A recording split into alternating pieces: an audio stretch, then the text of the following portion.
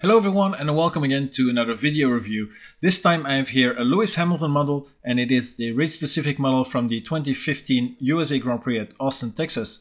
It's made by Minichamps in diecast scale 1/18. Minichamps made a few versions of the Hamilton W06 Mercedes. There's an Australian Grand Prix version here, a Japanese Grand Prix one, and two USA Grand Prix versions, one with intermediate tires and then this one I have here. And impressively, all of the models had extra tire markings on it, by the way. 2015 was the second year of the Mercedes dominance. Hamilton and his teammate Rosberg won 16 of the 19 races, with only Sebastian Vettel in his debut season for Ferrari managing to score some wins. I did a review of Vettel's 2015 contender on this channel, by the way, so if you want to check that out, I'll leave a link down below or leave a clickable link at the end of this video. As opposed to these days, Hamilton had quite a fight on his hand with his teammate. Although Lewis was the better of the two, Rosberg was never too far off, and by playing psychological games he could sometimes get under Hamilton's skin. The relationship between the two deteriorated massively during the 2014 season, and 2015 was their lowest point. When Hamilton won the 2015 USA Grand Prix, and with that the Drivers' Championship, their Capgate incident in the cool-down room before the podium ceremony said it all. Hamilton threw the number 2 cap to Rosberg, but for the German to throw it back instantly. Nico was of course terribly disappointed, and off whilst leading cost him a chance at victory and gave his teammate a free pass towards the win and the title. He would eventually win the title himself in 2016 and promptly retired after doing so. He still is to this day the only one to beat Lewis Hamilton since 2014. Hamilton since then has stepped up his game even more so, becoming the most successful driver of all time, statistically at least. Let's first take a look at the half-scale helmet I have here, and let's put them all aside for a sec. So it's a Bell HP7 model made by Bell themselves. Lewis always used the AERØHEAD helmets before, but switched to the Bell brand during the 2015 season.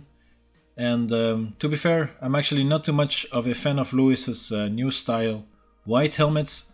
I much prefer this older yellow design helmet like he used at McLaren. A bit reminiscent of Senna, which it was based on, of course.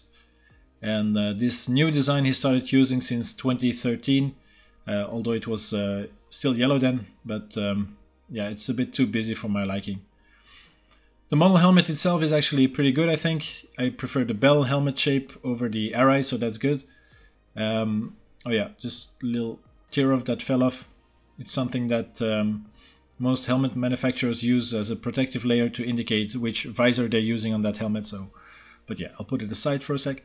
So as usual, I did some upgrades to it on the visor with the tinting, and then the visor screws have been changed to Bell branded visor screws in cherry red. I added the tear off and tension posts, and then the little FIA hologram and the little visor stopper, and on the front I added the chin spoiler too.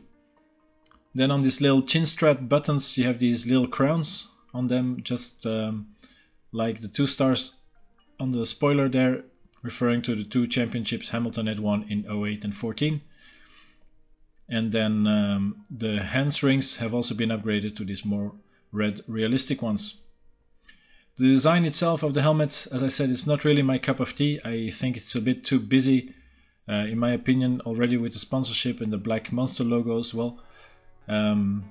But yeah, on the top then you have the Lewis Hamilton V logo, V-shaped logo, and his chosen number 44, and on the back you have the Ham and the Still I Rise quote from the poem of Maya Angelou, of which he also has a tattoo. On the inside then you have the Bell logos and the white lining. So yeah, a pretty nice little replica helmet, and of course looks great in combination with the Modelcar. Let's also quickly have a look at the box too. Nothing too special there actually, but just a Minichamps windowed box. It does have some AMG Mercedes Petronas branding on it, and on the sides you have a little picture of Lewis on the car, as you can see. So let's put that aside. So Lewis on the car, his signature, and then all of the info of the model itself. And then again on the bottom, as usual, you have all the legal stuff. But let's now have a look at the model itself. And of course the focal point of the model is the driver figurine and the way it is set on the bulkhead of the car. And it's actually a pretty nice figurine. I think Minichamps did quite a good job on it. It looks nicely proportioned, and the pose is quite realistic. The only thing I'm not really sure of is the color of the driver's overalls. To me it looks a bit too cream colored, and if you see the color contrast with the shoes and gloves is nice, but yeah, the suit was not exactly white, but yeah, should be a bit more white than this, I guess. The figurine is then removable. As you can see, it has this little peg on the bottom of the left shoe to well, sit in place on the model itself. I think the decals on the figurine are quite good. The hands and gloves are okay looking. Yeah, maybe a bit too much like boxing gloves, but still I think the detail is quite good. The shoes as well, they look nice with the Puma branding and the Lewis V logo. Then the hands device is also nicely replicated, and it's not too bad, especially if you see it from the back. I did add a little string, let's say the little string connecting it to the helmet, as it was not on the figurine as standard, which was a bit of a shame, but yeah, easy fix. The helmet itself then, yeah, I think it's a bit of a letdown, which is a bit of a shame since it's such a prominent part of this model. First of all, I think the shape of the helmet is not entirely correct. It's a generic shape which was based on the AERØHEAD helmets, I think, whilst Lewis well, switched to the Bell helmet branding, as I said at the time. Minichamps did go to the trouble of adding the little red visor screws on the visor though, as you can see here on the half scale. But yeah, the rest is wrong, so it looks a bit weird. Then the back of the helmet is all wrong. The ham part, as you can see here on the back, should be actually red. So here you have it on the half scale, so it should be red. And then underneath the Stella Rise, the bottom part should be in one piece and shouldn't be black, but white or grey at least, with a Bell logo in it. So yeah, it's a bit of a missed opportunity, a bit of a fail.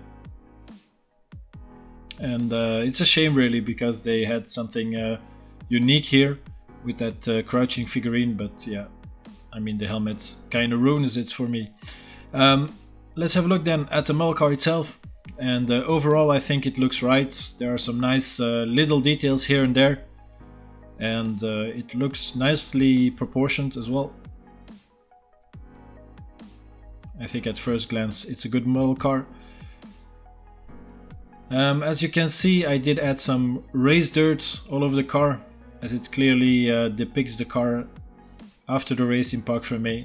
So I added that race dirt, and I also added some tire pickup on the, well, tires of course, as you can see. Yeah, just to make it look more realistic. The front wing then of the car has these cascades. They're not cut out, which is a bit of a shame, but yeah, understandable. There's no detailed slot gap separators on it either, because it's a diecast car. The extra wings there, the winglets, look quite detailed, as do the end plates on the outside and inside as well. Even it has a little flap on it. Then the black cascades there, they're actually very good with that rounded shape in it. Looks really nice. The central part of the front wing has this little ballast piece in it, which is a decal I think, but it's a nice touch.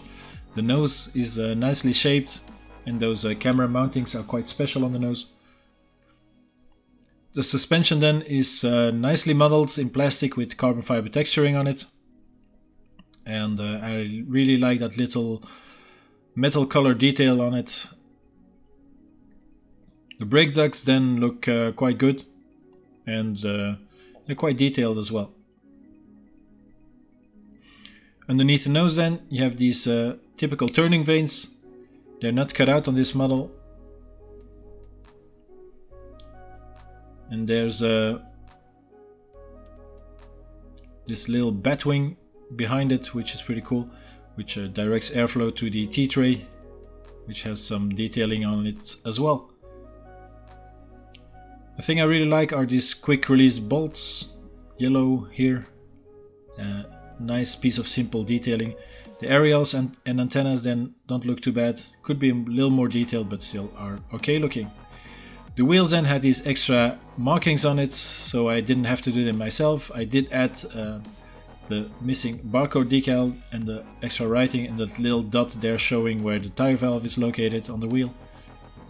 One piece of detail I almost forgot to mention, that's why I quickly inserted in here, is the way the lower wishbones are shaped of the front suspension.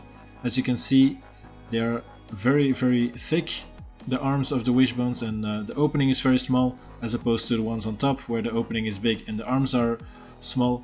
And it's a very interesting configuration that Minichamps luckily picked up and beautifully reproduced. The bargeboard area is quite simple to nowadays standards. Just a little bargeboard here with simple arrow arrangements on the side pod. I do like this little wings there on the side of the cockpit, and then that little wing there behind the rear view mirror. It's really nicely done. Then the floor is also quite simple. It does have some detailing in it, like these little dents here. And then there's a carbon texturing in the plastic. At the back, this part there should have been cut out, but it's not, unfortunately. And then you have this little tire sensor detailing in it, which is nice. The cockpit then is not too bad. If you look inside, the seat belts are unfortunately plastic molded into the seat and colored blue with the Elegance sponsoring on it. For extra realism, it should have been hanging out of the cockpit, I think. So that's a bit of a miss in my opinion. One piece of detail I really like is the track map sticker there on the side of the cockpit inside, and the FIA scrutineering logo in the cockpit. The steering wheel then is quite okay. It has some decals on it, but nothing too special there. The air intake then is nicely shaped, and you have the T-cam on it, and on the side that other camera. They're just plastic bits, nothing too special. The side pod is nicely sculpted as well. And the engine cover, I really like how the black fades to the grey there on the engine cover, looks really nice. The rear wheels are not too bad either, again with these logos and all the extra markings. Then this carbon fiber detailing is really nice as well. And the rear suspension has carbon fiber texturing on it, doesn't look too bad either. The rear wing then, the end plates, they don't have real cutouts, as you can see, just black lines to make it look like there's cutouts. There's no reverse gills on the inside of the end plates as well. The main plane then consists of two separate pieces, which is a good thing. It looks nice, and I really like this little indent in the top part of the top flap. The DRS mechanism is then mounted on the bottom plane. The exhaust end of the car sticks out underneath the DRS stem and doesn't look too bad. Then you have these little wings on the crash structure and the monkey seat, and as you can see, mine is a bit wonky. So yeah, it's on there a bit crooked. The diffuser then, quite simple, carbon fiber texturing in it and these little vertical stakes, but that's basically it. Nothing too detailed there. So in conclusion, I think Minichamps did a good job on this model car. I think they found a good balance in detailing it in a cost-effective manner. The figurine is a nice touch too, although I think the helmet is a bit of a letdown, as I said. But yeah, for me, I'm happy to have it in the collection, although I'm not really a Hamilton fan, but it's a great addition of the best driver of his generation and arguably the best driver ever. So I hope you enjoyed watching this review. Thank you for supporting the channel by subscribing to it, and be sure to check out the other videos too, and I hope to see you soon in the next one.